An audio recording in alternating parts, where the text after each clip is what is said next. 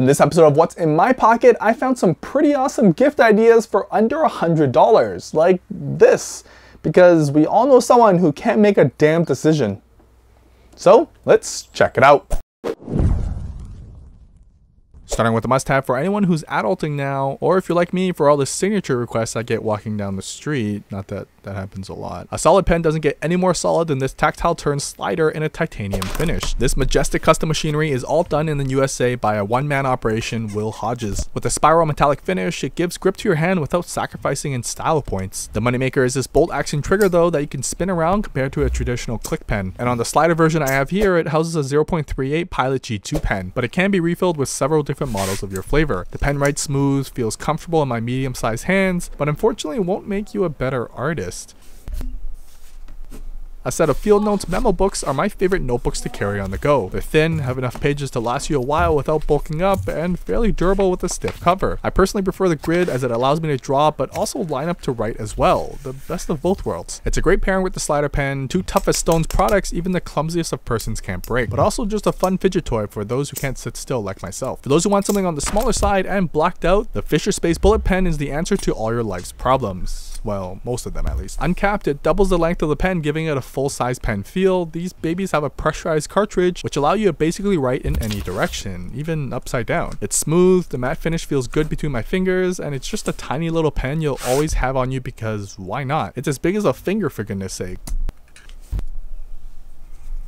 I think everyone should own at least one of these. So for those writers and analog lovers, artists, thinkers, or just anyone that needs a break from their phone, a field notes, tactile turn slider, or a Fisher Space Bullet Pen. Next, a mini knife that will catfish you when thinking it's bigger than it is. The CRKT Squid Pocket Knife in this wicked black stonewash packs a 2.25 inch blade. It's almost an inch wide, sharper than a 5th grader, and designed by the infamous Lucas Burnley. It's ergonomically designed. The thin but sturdy frame offers great grip even at such a small size. This blade may look small, but can cut when you need it to. It has a frame lock that just works, a very strong pocket clip, and several notches on the body for your fingers to hang off of. In the end, design-wise, it's a really clean looking knife anyone can carry with them without looking super threatening, while still being able to do this. Now, buying a box for anger management though is optional.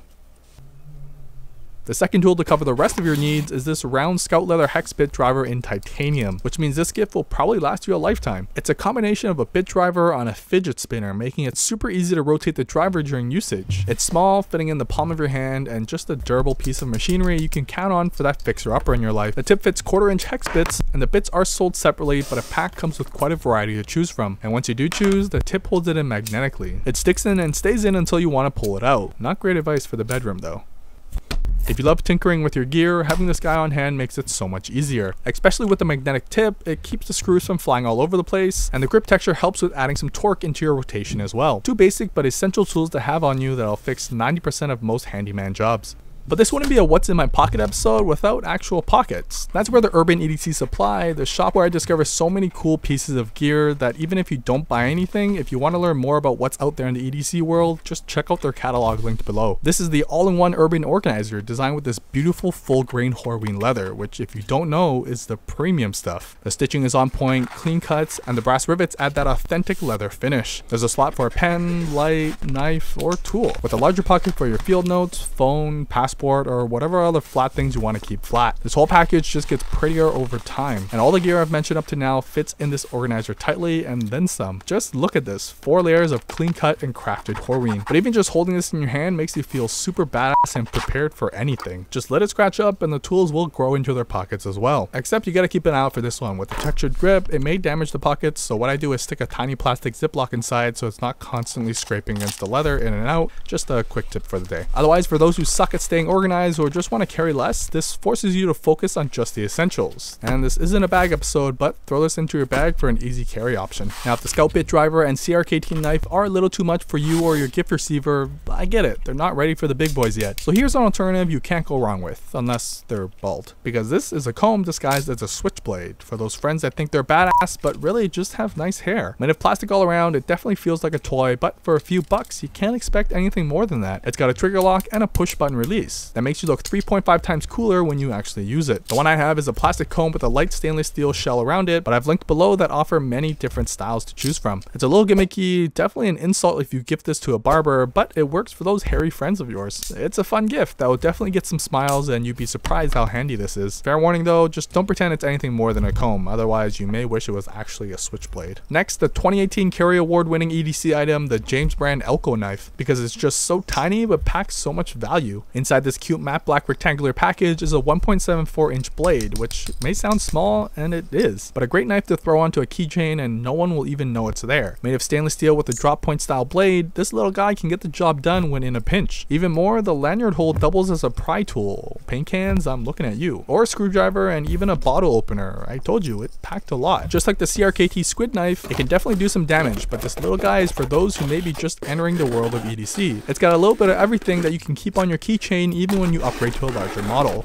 Poor box. With the organizer, these two softer tools fit neatly in the two slots as well, and I throw on a little chain to help me retrieve this tiny thing. Still a great set for anyone that has hair and doesn't need anything more than the essentials. And that Horween leather?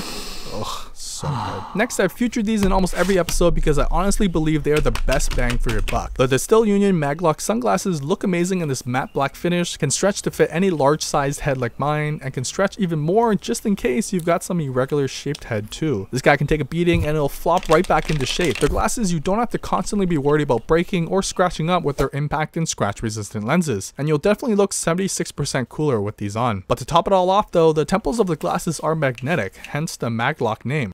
For anyone that's lost a pair of sunglasses when clipped onto their shirt will know the struggle. And if you eat like a slob but want to keep these near you, it even slides onto your arm.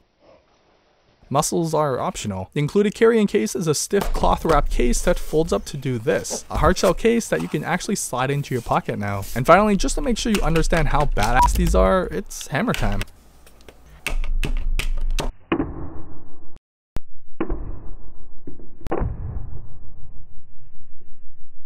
Yeah, they can take more of a beating than you can. Next, a fidget item that anyone can get behind. For those times when you have to decide between yes and no, let the cool material decision coin make that choice for you loud and proud. Made of solid brass and in the USA, this is for those undecisive dads and friends like, should I go to class today or should I do leg day today? Although the answer is always no for that one. It's got some heft to it, about 1.5 inches in diameter, basically the size of a pop socket or triple the size of a quarter. It's something to have in that coin pocket on your jeans you never use for when life hits you with those hard questions like, do I get guacamole on my Chipotle or not? Now this whole set is for the clumsy ones. Starting with the Orbit Key 2.0, I've got the all black leather version because black on black on black. This allows you to store your keys on a single peg and easily swing them out when needed. That includes the second piece here from Goodworth, the middle finger or best wishes key. Definitely not a gift for everybody, but if your dad or friend is a true badass, this guy will help show your love or hatred very subtly. The Orbit Key also has a built-in keychain loop, and I've got the hand-grained Knox titanium keyring attached because grade 5 titanium is just awesome. This 10-sided keyring is durable and just a conversation starter, to be honest, because who doesn't like talking about keyrings? But if you have this Accomplice trench lighter attached, you'll definitely catch a few eyes. Like most things in life, you pull down to reveal the tip, and then fire this bad boy up.